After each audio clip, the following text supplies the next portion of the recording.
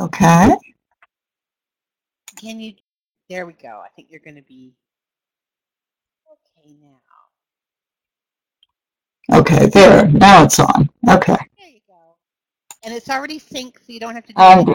so now that we are recording, I will be introducing our presenter, Sarah Hunter. She's been studying and working in the field of alternative and complementary medicine since 1999. Her passion was lit with herbal medicine, which then naturally progressed into midwifery. She's certified by the North American Registry of Midwives. She's been working with pregnant families since 2004. Her view of illness and wellness is filtered through her understanding of traditional Chinese medicine. Sarah also pursues a variety of related interests, including managing 2 small businesses and volunteering as an online community manager for MANA. So we would prefer if you hold your questions until the end of the presentation. And without further ado, I will turn the mic to Sarah. Hi, guys.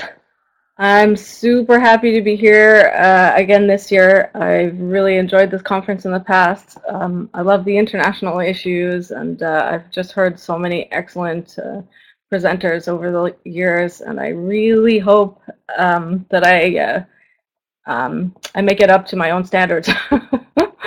So forgive me, I'm usually, I don't look like a nervous person, but I am. So if I talk too fast, forgive me. If you can't understand, ask me to clarify. And we'll do questions at the end. So, human placentophagy. Let's start with primal needs. I originally thought the word primal came directly from the word primate, but as it turns out, both the word primal and primate come from the root primus, meaning first. And to start off on a good foot here on the right is a primate placenta. It's orangutan placenta from this lovely website that you should be able to click on and go and visit. And I'll also have the resource at the end of the presentation as well. So, of more than 4,000 terrestrial mammal species in the subclass Eutheria, which means placenta having, only a handful of these, including camelids and humans, have been identified as a species that do not regularly engage in this behavior. However, I'm kind of here to dispel that. I do think humans have regularly consumed their placentas. But we'll get to that in a second. So the researchers have come up with a bunch of ideas why mammals would eat their placentas. Some ones that get tossed around a lot are here on the slide: to keep the nest area sanitary, to reduce odors that might attract predators to the birth site, to replenish nutritional losses that occur during like pregnancy or delivery. This one stands out a lot for me. To acquire hormones present in the afterbirth. We'll deal with that quite a bit. To respond to a general hunger. After all, it's right there. Or my personal favorite is the express a tendency at parturition towards temporary voracious carnivorousness. I don't know about you, but I never felt temporarily voraciously carnivorous postpartum, but it's not outside of the realm of possibility. So to me, the question is not really why, but rather why not? And I think the answer is our modern values. There are many taboos that surround placentophagy. Different peoples decided that the placenta was taboo to eat at a certain point in history. And in modern times, it's definitely considered gross. If you talk to a random person on the street, or if you put it into Google like I did there and you see my screenshot, you will see that people think it's gross. It's disgusting. It's gross. It's cannibalism. Don't do it. I'm just going to check my notes here for a second. Okay. So the researchers are always saying that they can't find any evidence of human placentophagy. I apologize for the formatting of this slide. Things go off when you put them into the Adobe meeting here. So taboos in and of themselves are generally formed against likely behaviors, or those that are recognized as possible, not against behaviors that are exceedingly unlikely. So Mark Crystal is one of the big researchers of mammalian placentophagy, and that's his line from one of his studies. So it's recognized as, yes, there's a taboo for it because it has been done. For example, there's no taboo against eating rocks. If you put eating rocks into Google, you don't come up with the same kind of response. We do know, even Mark Crystal knows, in some cultures, the placenta has been saved for subsequent medicinal applications. We see a couple examples on this slide. And then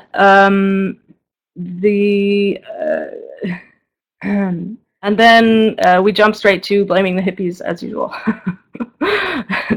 So this quote is from a couple of different sources, but basically verified consumption of the placenta by the mother, however, has been sporadically reported from the 1970s to the present among a small number of clients of midwives and alternative health advocates in the US and Mexico. I would add in here too, here in Canada as well. And people claim therapeutic benefits, and I guess that's why we're here today, is to discuss what's happening now. I'm checking my notes. So let's discuss the earliest written accounts. The first, whoops, it's getting super small. My slides are super small on my side. I'm not sure why, guys. Oh, it's better. The first written account of placenta used medicinally is from a book called the Benkao Gang Mu, and I apologize if I'm pronouncing that badly, written in the 16th century. So there's a pretty good history, a really good written history, in fact. And again, I apologize for the formatting of this. The British Medical Journal also has an article in 1917 which references both current usage at that time in different cultures, as well as earlier publications of placentophagy. And then I found this lovely book here that you see on the bottom right. It's a French book. It's called Remedies of the Past, How Our Fathers Healed Themselves. So it's a book about the remedies that had previously been used. And it was written, itself was written in 1905. And it was written by Dr. Cabanès, who speaks of heated, dried, and pulverized placenta for various things, including after pains, hemorrhage, wound healing, to establish lactation and for postpartum recovery, and as well as cat placenta used for fertility, for human fertility. So these usages come up over and over again. So specifically lactation, fertility, wound healing, postpartum hemorrhage. There's a lovely quote in there which I'll read to you in French and then translate. C'est un usage qui est vieux comme le monde, que celui de manger des placentas. It means this usage is as old as the world, eating placentas. So this is totally not unheard of. Let's take a dip into traditional Chinese medicine for a second. So in traditional Chinese medicine, it's called Ziheqi, and I'm sure I'm pronouncing that very badly as well, the pharmaceutical name being placenta hominis. The literal English translation of that would be purple river vehicle, which is, I guess, a beautiful reference to the vessels. They speak of it entering the liver, lungs, and kidneys, as well as tonifying the liver and kidneys and augmenting the essence, also known as the Jing. Also tonifying the Qi, blood, and the Yang. The indications that are commonly still used today, in fact, you can get human placenta pills, or something at least marked as human placenta pills in Chinatown where I live, and probably where you live too. And they've used it for chronic weakness and debility, which I think plays into anemia, or maybe is just directly translated to Western thought as anemia. Wheezing due to deficient lungs is a common one that comes up again in traditional Chinese medicine. A lot of lung indications. deficient liver and kidneys, promotion of lactation, which I'm going to bring up again, so pay attention here, lactation promotion, as well as dermatological disorders, including ulcerations and infertility, as well as impotence. So modern values and modern preparations. So what is it that your placenta lady does?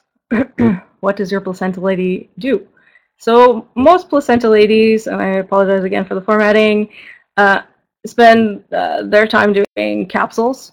There's a lot of other things.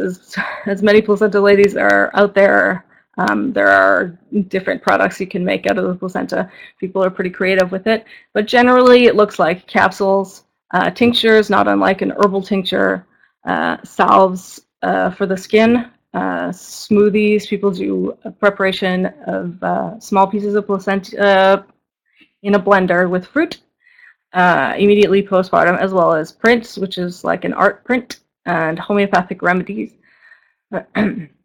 There are, generally speaking, two categories of ways that placentas are prepared in modern day, including the raw preparation method. The raw preparation method, sorry, I'm going to look back at my notes here. The raw preparation method is, of course, because of the raw food movement that believe that raw foods have higher nutrient values than foods that have been cooked. And so people who subscribe to that as a general way of life or a more serious way of life also are more interested in having their placenta prepared that way. And then the other way is often called the TCM, or traditional Chinese medicine preparation method, where the placenta is cooked, usually by steaming prior to dehydration. Herbs are often used in the steam water. Sometimes there's confusion that goes with this. Sometimes people misunderstand that there are herbs put in the capsules with the placenta, but that is usually not done. Of course, modern placenta encapsulation is not exactly regulated, so what one person does may not be what another placenta lady does. So let's look at what does your placenta lady do. Most placenta ladies abide by strict infection control guidelines. Most of us are well thought out, have done research, or have histories knowing about infection control. Most of us also subscribe to local food safety guidelines, and people have food handler cards. A lot of thought goes into this. What does your placenta lady do? That much I can't really tell you. So, does your placenta lady abide by the strict infection control guidelines? I don't know. So, can you ensure safety if your clients are looking to eat their placentas via encapsulation? That I can't really speak to yours, lady, in particular. I think should you recommend encapsulation, that really depends on you and your personal feelings about it. However, I'm pretty sure that at least in this part of the world, more and more women are wanting placenta encapsulation, and it's definitely going to be something that comes up in your practice if it hasn't already. And I think it's worth investigating, or at least having a discussion with your local placenta lady or ladies about what their food safety and infection control guidelines are. Anyone who has put enough thought into it is going to be more than happy to discuss it with you, so you can make a decision about whether or not you want to recommend someone specifically, or at least not recommend against it. Of course, we can talk about that more in detail during the question period. An interesting comparison would be to a tattoo artist or a piercer. If somebody sees that you have a piercing or a tattoo, would you recommend them to go see yours, or just go see some random tattoo or artist around the corner? And I think most people would feel more comfortable having had a discussion and looked at the autoclave the tattoo artist is using. Back in the day, those people weren't regulated either, and now they've self-regulated. And the placenta ladies are kind of going in that direction as well. No. Okay. Sorry, I'm just flipping through my notes. Modern medical use. I'm using the word modern and medical together. I just mean medicine in a broad sense and modern meaning today. Sorry, I'm grabbing some water here.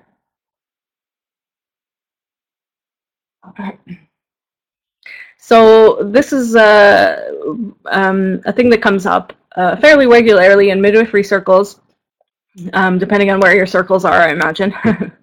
It comes up in my circles anyway, is people speaking about using placenta to stop postpartum hemorrhage in the immediate postpartum.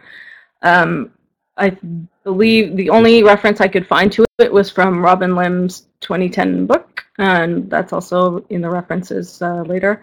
And she speaks of 5 cases where her first line, oxytocin, did not work, and she successfully stopped postpartum hemorrhage with a piece of placenta coated in honey. And as we saw, there is some historical usage of placenta for uterine hemorrhage. Currently, human placental extracts are also used for burns, chronic ulcers, and other skin defects in mainstream medicine. And even more mainstream is the amniotic membrane usage as a transplant in ophthalmology. And this, in fact, if you look around for it, is quite common.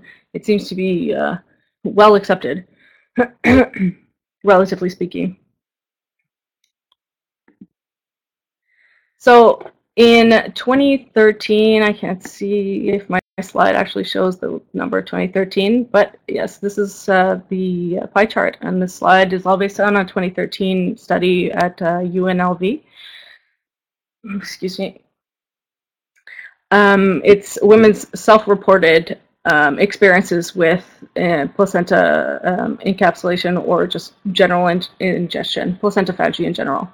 And so they were asked, among other things, why do you want to ingest your placenta?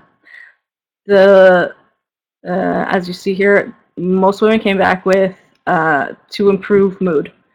There's a lot of talk of placenta encapsulation, placentophagy, being used as a preventative method for postpartum depression. The next up is unspecified benefits, followed by it was recommended by somebody else. And then I'll let you read the rest of it yourself. Aid in recovery from birth, improve lactation. People also came up with things like to increase their iron. It's a natural behavior. Of course, encapsulation in and of itself is a natural behavior. The eating of the placenta, however, is. Other people spoke of weight loss and they're just plain curiosity. The non-human studies about postpartum placentophagy have come up with some interesting things. They've noted that placentophagy offers pain-relieving properties in rats via an active substance called placental opioid enhancing factor. That, again, is Mark Crystal in 2011. They also noticed the most interesting thing here for me is the increase of the interaction between the mother and infant in the animals that ate their placentas versus the animals that did not eat their placentas. I don't know if that would potentially cross over to be an explanation for prevention of postpartum depression, but there it is. So and here we go again with the placental opioid enhancing factor. It potentiates the pregnancy-mediated analgesia in delivering mother, as well as suppressing postpartum pseudopregnancy, which I haven't really noticed happening in humans. I don't know if that's a thing or not. It's never come up in my books. And I see a question here, and I am not aware if the placental opioid enhancing factor has been found in humans. I have no idea. There's not really a huge amount of research that goes along with modern day placentophagy, but there's definitely a lot of interesting things coming up, and we'll get to that in a bit too. So, reported and suspected benefits. Again, this is from the self-reported benefits study at UNLV in 2013. You'll see in the pie chart that the 40% say that it improved their mood, followed by increased energy at 26%, improved lactation at 15%, 7% say it alleviated bleeding, and the 12% is other kind of unspecified benefits. Why? Some hypothesize that placentophagy offers health and nutritional benefits by replenishing depleted bodily stores, including both vitamin B6 and bioavailable iron, both of which are associated with depression when they are deficient. Hormone content, that lovely molecule you see there is estradiol. And again, I'm going to grab some water.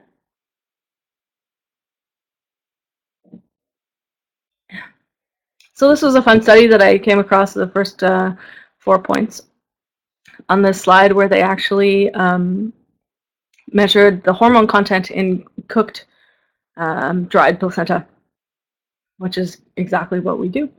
And what they came up with were these 4 hormones: estradiol, progesterone, testosterone, and growth hormone. It's kind of an unspecified growth hormone. And the quantities are there. These are very, very small quantities of hormones, but they are there.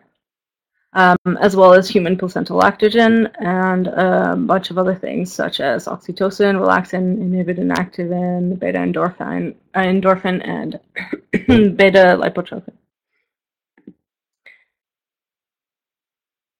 On to nutrients. A lot of nutrients have been found in placenta. Trace elements, you can see there in their and their quantities in micrograms per gram based on the wet weight, so not cooked. Some researchers in 1983 discuss the B vitamin in placenta, including riboflavin, thiamine, and peroxidine. And some others found really small amounts of essential fatty acids.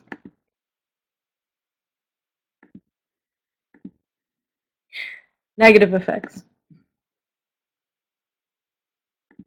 So again, these are the self-reported negative effects of placentophagy from the 2013 UNLV study. Unpleasant taste or smell, including unpleasant belching. So if the vast majority of people reported there were no negative effects, I think if unpleasant taste or smell is your worst effect, then we're doing pretty good. And more importantly for me, is 4% of people reported headache. So that's a real side effect. If people are taking placenta capsules and they're having problems with headaches, it might be time to stop, at least temporarily, or diminish the quantity they're taking in a day. Other negative effects are at the bottom here: difficulty remembering to take capsules, increased uterine cramping, increased vaginal bleeding, a limited supply of capsules, and digestive difficulties.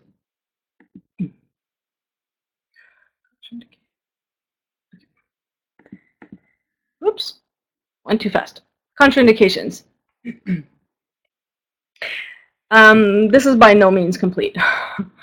Like I said, there's not a whole huge amount of research that's available. There's historical references to a lot of things, but what we know is very little compared to what we could know. From a TCM point of view, deficient yin is a definite contraindication, which includes having an active infection like a mastitis or something. From a TCM perspective, it kind of goes without saying that a full gang would also be a contraindication. Excuse me. Bensky Gamble Kapchuk, that's a TCM text, also talk about prolonged usage, although they don't describe what they mean by prolonged, although that's interesting considering what we are doing these days with placenta encapsulation being taken excuse me, over longer periods of time. Chorioamnionitis is well accepted as a reason to not encapsulate the placenta for obvious reasons.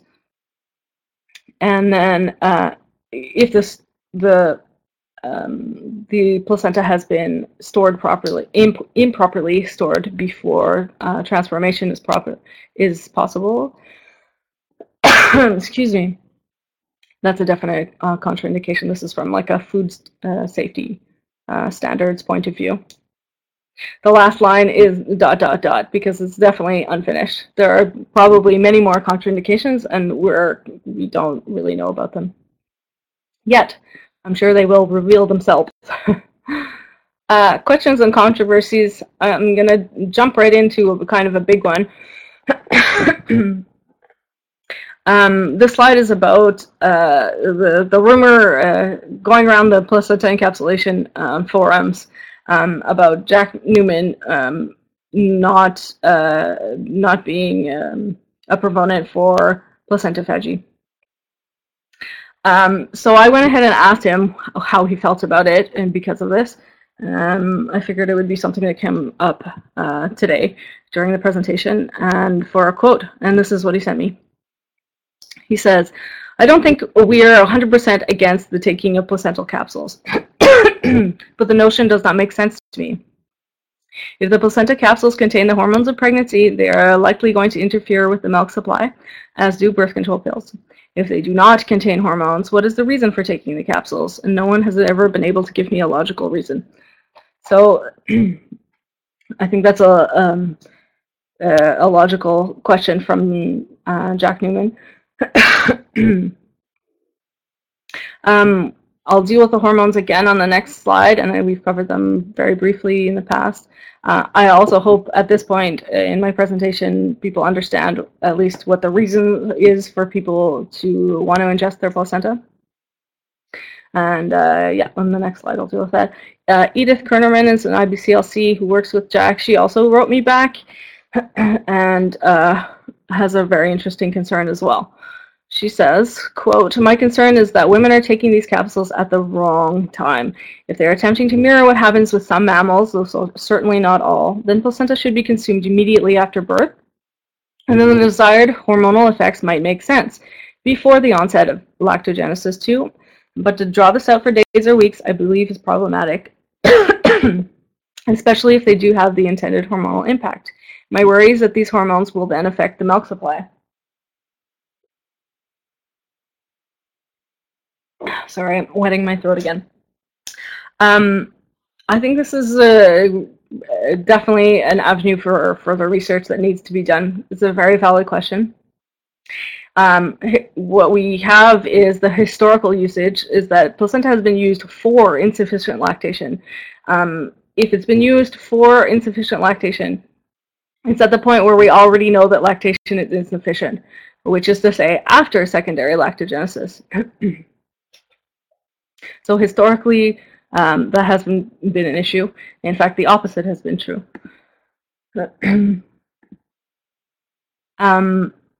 So with regards to the hormones, we know progesterone is not absorbed via the digestive tract in birth control pills. It's used, they use a synthetic form, or it's absorbed via the skin for other treatments. The estradiol content was found to be, again, 9.35 nanograms per gram, which compared to a low-dose birth control pill, and if we compare apples to apples, we're comparing 20,000 nanograms versus 9. Even if a person is taking 10 grams of placenta a day, which most aren't, most are taking significantly less, more like 3 or 5. It's still far too low to affect breastfeeding. Placenta also contains human placental lactogen, which mimics the action of prolactin. And of course, it is the biological norm, and to deviate from that would be having the question be put in the other direction. What happens when we don't eat our placentas? Another big question and controversy that comes up is reintoxication. People ask me this all the time when they're not asking me to actually encapsulate their placenta. They're asking me, won't it just reintoxicate me? Isn't the placenta the organ that prevents the baby from getting toxins? And do they all stick in the placenta and then you consume it? So what I did is I compared a study that as the quantities of cadmium, mercury, and lead in, I believe these are, yes, wet weights of placenta versus Health Canada standards. I used Health Canada because I'm in Canada, of course. You can do your own comparison if you feel like it for your own country. Well, this last link that you see in this beautiful aqua color is clickable. The others are not. Government websites, in my experience, tend to change the URLs for all their information about every 2 weeks. But they are searchable on the Health Canada website. So, in the case of cadmium, Health Canada set the maximum acceptable concentration for cadmium in drinking water at 5 parts per billion. The researchers found in different placentas, the average was from 1 to 6 part per billion. So if you were consuming as much placenta in a day as you do water, it's possible you're drinking too much cadmium. You're consuming too much cadmium, although it's not possible. There's not as much. A placenta in and of itself is probably in the neighborhood of 500 grams, not a couple of liters. They also came up with an acceptable daily intake, which came to 57,000 to 7,100 nanograms per day. As far as mercury goes, the maximum limit for fish, for mercury content of fish, is 0.5 parts per million or 500 parts per billion in retail fish, as compared to what they found, the researchers found in the placenta, which was 2 to 13 parts per billion. And then lead, what Health Canada found is that most people are consuming about 100 nanograms of lead per kilo of their body weight. So if you weigh a nice 70 kilos, you're looking at 7,000 nanograms per day. And the placenta contains 5 to 60 per gram. So reintoxication from a heavy metal perspective is not an issue from my perspective. Questions? This is my questions. And we'll get to your questions in just a second. There are a lot of questions go around. There's a lot of things we don't know about modern placentophagy.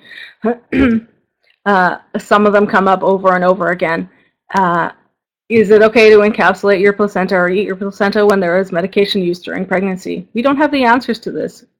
I usually do a quick math and think, if this much got through and is still in your placenta, and then you divide it by, say, the 200 capsules, and you take 3 days, it doesn't end up being a whole lot per dose. But again, we always go back to risk versus benefit. Is the risk too large? Is the benefit not good enough? Are there interactions between placenta and medications that are currently being used? We don't know. This is not something we have any idea about. We can only guess. And again, risk versus benefit. One that comes up that's a little more thought out is placentophagy appropriate with hormonally mediated cancers or other illnesses? We've seen that the hormone content in cooked placenta is pretty low. However, will it play an effect? What if you have a hormonally mediated cancer? Is it worth the risk? That's up to you and your own opinion. Hormonally mediated illnesses, such as the people who get headaches with their menstrual cycle. Is placentophagy appropriate for people like that? Are they more likely to get headaches with as a side effect with placentophagy? Maybe. It's something we need to look at. I have 2 pages of references that I'm just going to leave up for a bit, and in the transfer they lost their italicized words. Sorry about that. And then I have one more slide after this one, and then we'll take questions.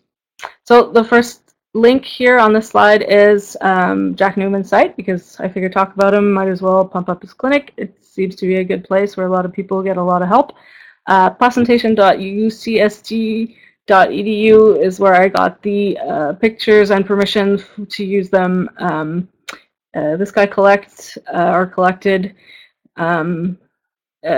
mammalian placenta information as well as pictures. And then there's my contact information. And over to the right, just to leave things loose, loose and happy, placenta, baby's first roommate. These are lapel pins you can wear, and they're at iheartguts.com. So that's pretty much it for me. I'm ready to take any questions if there are any. I see there are. Okay, well, it looks like, thank you very much. That was very interesting presentation. And it looks like we've got about, 7 or 8 minutes here for questions. And a couple of things came up in the chat room. I don't know, Denise, if we really have the time to cover the relationship between beta endorphins and placental opioids.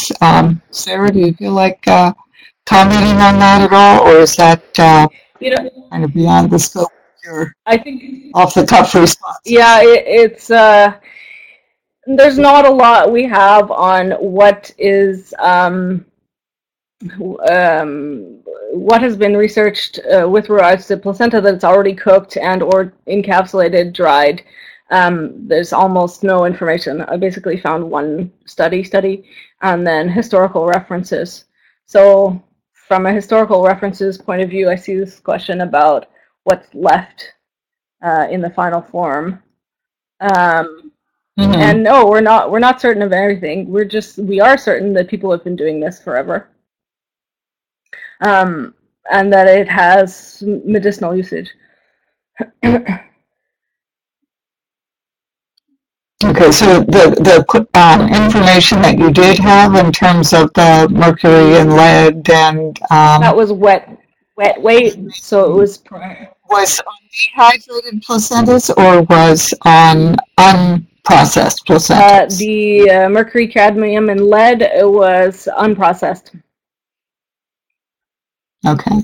And then what about the estradiol and the other hormones, placental lactogenital? Was that also raw or was that processed? The first half of that slide with estradiol, progesterone, testosterone, and human growth hormone, I believe, it was processed placenta. Yep. And so already cooked and dehydrated. So it is still there in small quantities, but it's still there. Okay, so Claudia Booker is asking if you can put up, I guess, the reference slide again. The resource ones are still up, but Claudia, were you interested in the references? So there's 2 pages of references here. Maybe I can point something out more specifically. Non-human mammals. You'll see 2, Mark Crystal, he has some interesting stuff. Placentophagy on human and non-human mammals. And then I'll back up one to the other page of references. So I'm really sorry if anybody has the same last name. I'm about to butcher it. It starts with an I-Y. Iyengar. There's 2 studies. Human placenta as dual biomarker for monitoring fetal and maternal environment, with special reference to potentially toxic trace elements. There's a part 2 and a part 3 that I used for this. So the toxic trace elements, as well as minor trace and non-essential elements in human placenta. Those were, they called them wet weight. They were not processed. So it's to know if raw also includes frozen. Sorry? Denise Hand wants to know if raw ingestion includes frozen pieces. Some people do use frozen pieces. Yeah, some people, Okay. like, there's so many different things you can do, and there's so many different things that placenta ladies do. A lot of people will cut up the placenta into small pieces and then freeze it to use in smoothies. People are really creative. Mm-hmm. Okay, so Melissa is commenting that for an area for research comparing raw versus cooking and dehydrated placenta.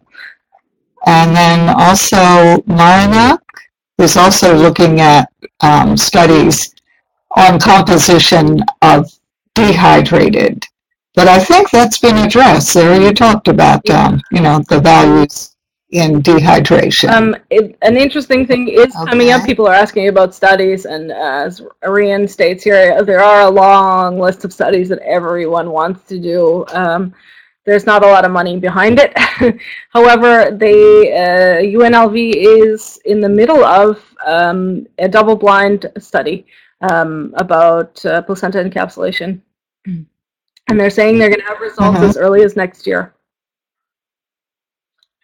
Okay, well, we'll stay tuned then. Thank you.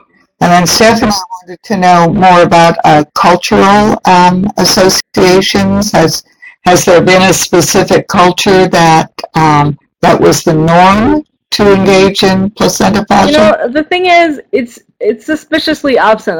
There's one of these studies is called a suspicious absence, or at least discusses it.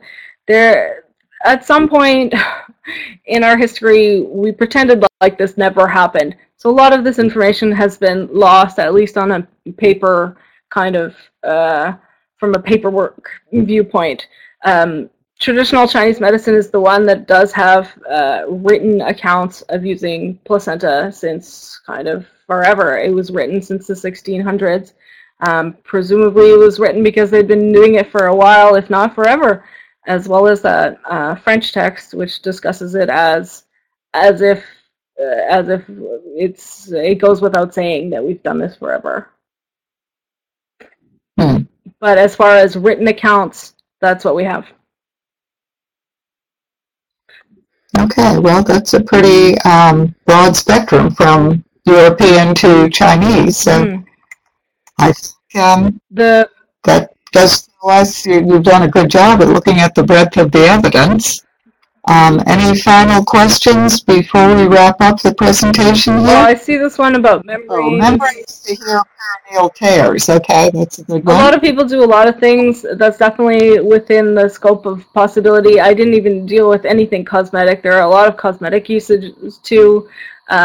Human placental extracts is the word they use in a study I have here somewhere about general laceration repair, where they lacerated people and then used human placental extracts and found that they caused healing to happen faster. So membranes, or even a piece of placenta itself, is not outside of a possibility of something to do. I'm sure people have done it.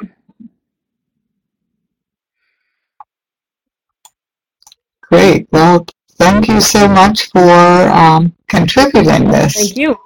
information to the conference. Some people encapsulate the membranes too, yes. Mm-hmm.